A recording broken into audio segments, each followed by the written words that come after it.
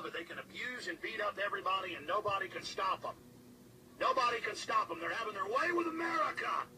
They want our guns. And if you're not with them, cops and military, then you will declare that you're with the Republic now. And don't tell me that I'm a weirdo because I'm upset about this, and I should only go get upset about my favorite football team winning or losing. Listen, I know what tyranny means. I know the bankers are putting poison in our food and water. I know the bankers have stolen $8.5 trillion. I know we're under War Powers Act. I know they're hurting us. I know they're carrying out New World Order. I know they've staged those terror attacks. You know what it's like to gut up to this and go out every day and go past the peer pressure and come out day one and say 9/11 was an inside job and lose most of the radio stations I was on? You know what it's like to go to sleep every night knowing you work for a bunch of psychotic killers and you bastards are probably going to end up killing me one day? You know what it's like knowing you've ruined my life? You know what it's like? You sons of bitches! I'm tired of your crap!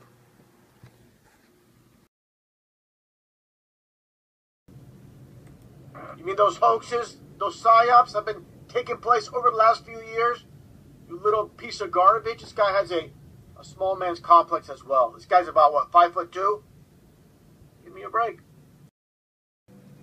It's not very nice to make fun of senior citizens who happen to be, unfortunately, going senile. But in Nancy Pelosi's case, she's not really a person. Instead, this is more of just a corpse that the Democrats keep propping up on podiums and rolling out on television in order to connect with the zombie viewers. Here's Skeletor on MSNBC questioning President Trump's mental health. All these little hidden Easter eggs with this piece of garbage. Mark Slice and Dice. This guy's a slimeball. Can't stand this guy. Or you're just a piece of garbage partaking in this fraud, this treason in front of the whole world.